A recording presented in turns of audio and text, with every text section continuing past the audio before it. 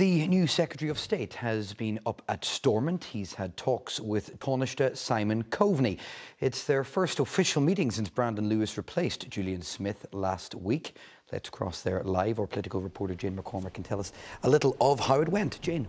Declan, there was never going to be anything major from today's meeting, and that is because Brandon Lewis has only been in his job a week, and the Taoiseach Simon Coveney isn't sure how much longer he's going to keep his job, given he's only holding the fort until a new government is formed in Dublin.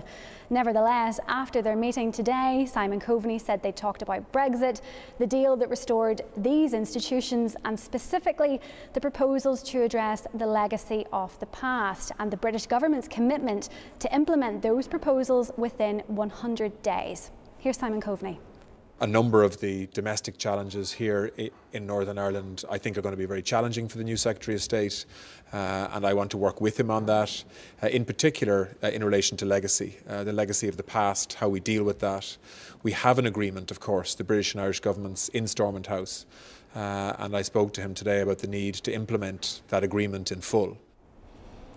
Well, Brandon Lewis was kept busy today. He also met the family of Pat Finucane. The solicitor was murdered more than 30 years ago, and since then there have been allegations that security forces colluded in his death. His family has long been calling for a public inquiry to be called by the British government. Today they repeated that request, but afterwards Mr Finucane's widow said that she didn't get any new assurances from the Secretary of State. We did not hear anything from the government. They have not made up their mind what they're going to do. The Secretary of State has said he has a report to read, and when he has read that, he will speak to the Prime Minister and they will make a decision in the case.